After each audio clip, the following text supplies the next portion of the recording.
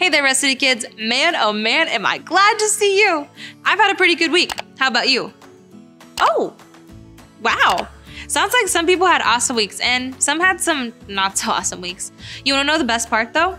You weren't alone. Whether you had the best week ever or the worst week ever, Jesus was with you. And in times you're super duper happy, you can thank Jesus. And in those moments you're far from happy, you can thank Jesus for what you have and ask him to give you an extra dose of happiness or joy to help you lift up your spirits. I think I know something that may put a smile on all of your faces. Wanna guess? Ooh, wow. Those are some fun guesses. I was thinking about a game! Woohoo! What do you say? Yay, I thought you'd want to play. Well, I've been taking so many quizzes, and I found this super cute one called What Kind of Cat Are You? And well, I really want to know what kind of cat I am. So what do you think? You want to help me, please? Yes? Okay, awesome. I mean, I need to know. I feel like this could be super important information to share with Mr. Whiskers. Okay, ready for question number 1? Good, me too. It says, how do you feel about Mondays? That's an odd question. Options are great, and I'm happy any day of the week. I would like to say I'm happy any day of the week. I just love to smile and have fun and, well, be happy. So let's pick that one. Right. Okay. Question number 2 says, what would the name of your first music album be? Options are Meowzik, get it? All right. How do you like me? Meow. Oh man, these are good. And last but not least, Cat-tastic Dance Party. I think I liked Meowzik the most. That's what I'm picking. What would you pick? Nice. Next question. What is the best time for a nap? Options are anytime. I think Mr. Whiskers would agree with that one. Never, or on the couch in the afternoon sun. I would say never. I'm not much of a nap taker. What are your thoughts? Interesting. And last question. How do you feel about dogs? Options are not my preferred company, I love them, or neutral. Well, I love Max and most all other dogs, and by that I mean all other dogs. So I have to pick I love them. Let's generate my score and I got, look how cute! I got a cute little indoor cat. Wow, I would be the cutest cat. I mean, look at me in cat form. Oh, wait, I don't want all this cat talk to distract us from why we're here. We're continuing in our series called Legacy, where we've been learning so many great stories from the Bible and seeing how Jesus' legacy still impacts us today. Before we keep going, wanna get into some worship? I thought so. Let's go! Worship is a time that we get to spend thanking and honoring the Lord. It's something you can do all by yourself, in a group of people, and well, anywhere. I love getting to worship with all my friends though, so let's stand up and do it together.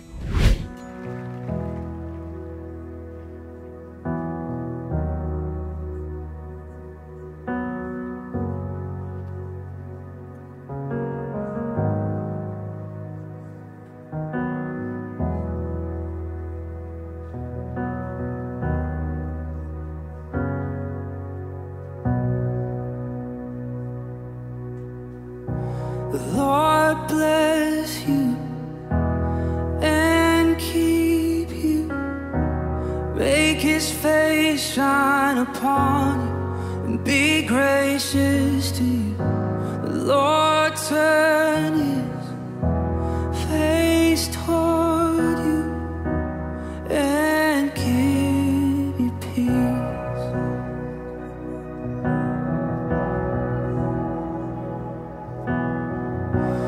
Lord bless you and keep you. Make his face shine upon you and be gracious to you. The Lord turn his face toward you and give you peace.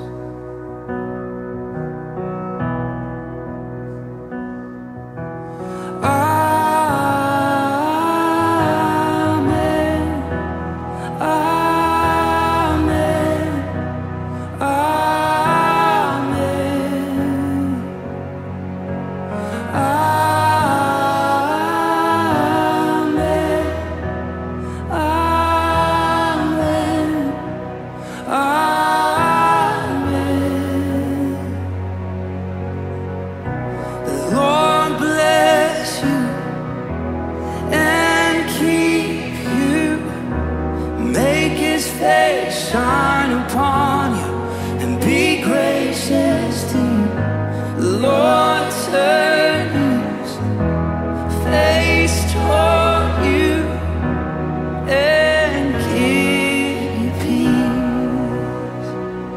As we receive, we agree, amen. Amen. Amen. Amen.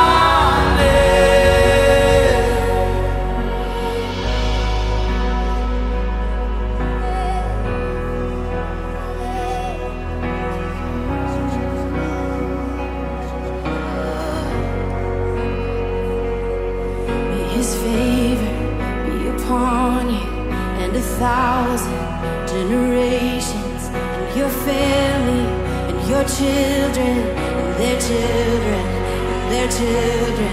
May His favor be upon you and 1,000 generations, and your family, and your children, and their children, and their children. May His favor be upon you and 1,000 generations, and your family, and your children, and their children, and their children. May His favor be upon you and 1,000 generations, and your family, and your children, and their children, and their children. May His presence go before you and behind you and beside you, all around you and within you. He is with you. He is with you in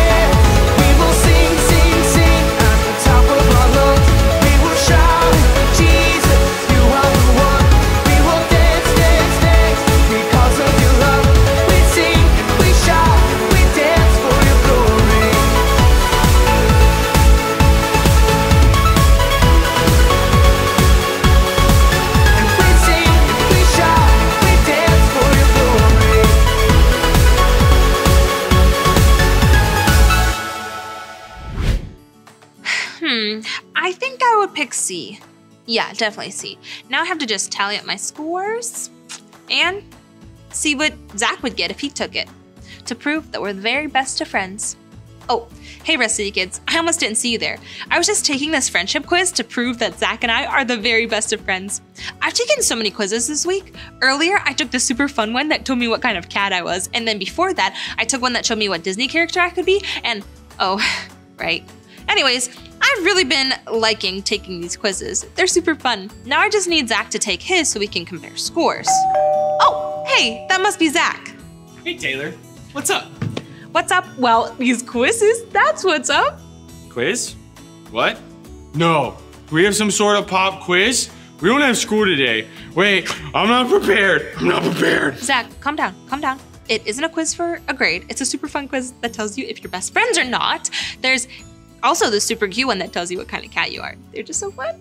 Oh, phew. That was a close one. I thought I was missing something for sure. Nope, the only thing we're missing is your very best of friends score. Oh, okay, so how do I fix that? Easy peasy, lemon squeezy. You just take this quiz and tally your score. I already have mine, but you can't peek until you've taken yours. Okay, deal. Well, I'm gonna go fill this out real quick. I just have to find my favorite iPad somewhere. I'll be right back. Okay, sounds good. All right, friends, well, what should we do while we wait? We could organize my craft paper, or take another quiz, or clean up my adventure bag. What do you think? Yeah, I guess none of those sound super fun, but, wait, I know. I could share today's big idea with you. Let me just find it. Oh, here. Sorry about that. 1 second. Here we go. Okay, it says, the Holy Spirit is for everyone. Let's say it one more time, but together, on the count of 3. Ready? 1, 2, 3. The Holy Spirit is for everyone. Nicely done, friends. I wonder what they mean by that. Let's watch our lesson video to find more out. Let me just find that remote. Sorry. Whoops. I told you guys I needed to clean this thing out. Oh, wait, here it is. Let's go. Hi there, you chicken nuggets. Hey, it's me, Carl, and welcome to Grow TV. Welcome to Grow TV. Hosted by Carl, where we have fun with our friends, talk about Jesus, and go over everything the Bible has to offer. Now, once again, welcome to Grow TV. Hi, y'all. Thank you so much for tuning in today. I got great news for y'all. And I got bad news. Bad news. Bad news is this is week 4 of our Legacy series. But the good news is that means it's time for our week 4 Fantastic Fun Facts. Week 4 Fantastic Fun Facts is a segment where we like to talk about fun facts on week 4. Are you ready? I can't hear you. Still can't hear you. That's okay. Fun fact number 1. Do you know that it's impossible to hum while plugging your nose? Seriously, it's impossible. Try it. Isn't that crazy? Hopefully you'll never have to enter a humming contest underwater, am I right? Fun fact number 2. A bolt of lightning has enough electricity to toast 100,000 pieces of bread. Wow, that fun fact is shocking. I know it may not be the safest, but man, if you need a lot of toast quick, that's the route to go. Fun fact number 3. You can hear a blue whale's heartbeat from over 2 miles away. Let's see if there's any nearby. Boo! Gotcha. Sorry. All right, fantastic fun fact number 4. The largest snowflake ever was 15 centimeters wide. Wow, that's not that big. Hey, TJ! What's going on, Carl, man? It's so good to see you, bruh. What you up to these days? Oh, well, you know, it's the 4th week of the series. Did I miss fun fact time? Not quite, we just said our last fact. And to be honest, it was not that fun. Well, what was it? The largest snowflake in the world was 15 centimeters wide. Oh, well, that's not true anyway. What are you talking about? Go ahead and read it again. Huh. Whoa, you're right. My bad, y'all. The largest snowflake ever recorded was 15 inches wide. Holy smokes, that's huge. It sure is. Could you imagine being in a snowstorm and the snowflakes are this wide? That would be terrifying, but exciting.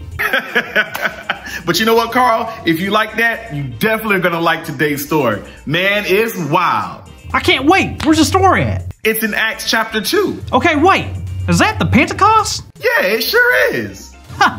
Oh, I love this story. It starts off where all the disciples were gathered, and then a loud sound like a wind came from heaven. Yep, and then the Holy Spirit filled the whole room. And then he began to fill each disciple with himself.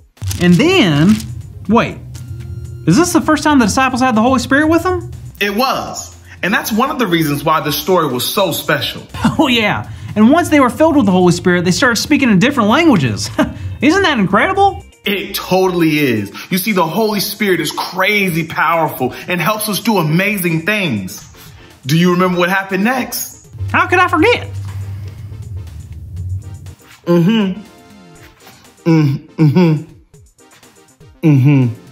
Okay, I think I might have forgotten.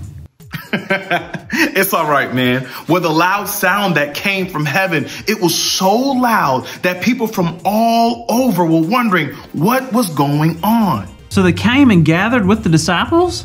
Yeah. And these were people from everywhere, all different types of countries. So you know they were speaking all types of languages. But they heard the disciples speaking in their own language. Everyone did? So they were all able to understand what was being said? Yes, sir. It was so cool. I bet. So what was being said? Well, Peter had begun sharing the message of Jesus Christ with everyone, and people were blown away by everything that had happened. Then around 3,000 people gave their lives to Jesus, was baptized, and filled with the Holy Spirit that day. On that day? Yep. It was one of the greatest days ever. Oh, well, that's a big bummer. What? What are you talking about, man? This is good news. How? The disciples got the Holy Spirit. Yeah. 3,000 other people's got the Holy Spirit? Yeah. And that all happened on just Pentecost? Of course. Well, newsflash, TJ, I wasn't there. So that means I don't get the Holy Spirit. I missed out. I'm always a day late and a dog collar short. It's a dollar short? Don't start with me, TJ. I'm going through something. Just relax. You're okay, man. Listen, that day was just the beginning. It was the beginning of something huge. What? What did it mean? It meant that from then on, salvation, grace, unconditional love, and the Holy Spirit are all gifts that everyone can receive. Seriously? Of course. That's what's awesome about God. The Holy Spirit is for everyone. Oh, TJ, that is good news because guess what? That is our big idea. Yeah. Today's big idea is the Holy Spirit is for everyone. So let's say it out loud on the count of 3 then. 1, 2, 3. The Holy Spirit is for everyone. Yeah. Good job, everyone. Let me tell you what, TJ. I'm so relieved to find out that the Holy Spirit is for everyone. Me too, man. Man, listen, it's awesome. Oh, look. Looks like we have one more fun fact. No way. Guess what? What? Chicken butt. That is pretty good. See you next week, kiddos. TJ. I don't think you can say butt on here. We're out. Thank you for watching, and tune in next week for a new episode of Pro TV. Wow, Carl really does have the best sweaters. I wonder where he's shopping. Is there like a special sweater store that sells super nifty sweaters like the one Carl's wearing? I'm not sure. Oh. Okay, Taylor. I did it. Okay. I took the quiz. I got my scores. You did? That's great news. I was starting to get really impatient because I just want to know if we're truly best friends, which I mean, I already know that, and I know this quiz is going to prove that, and so we need to compare our results. Are you ready? Yeah, I was born ready. All right. Let's go ahead and share our scores on the count of 3. Okay, ready? Okay, I'm ready. Wait, hold on. Okay.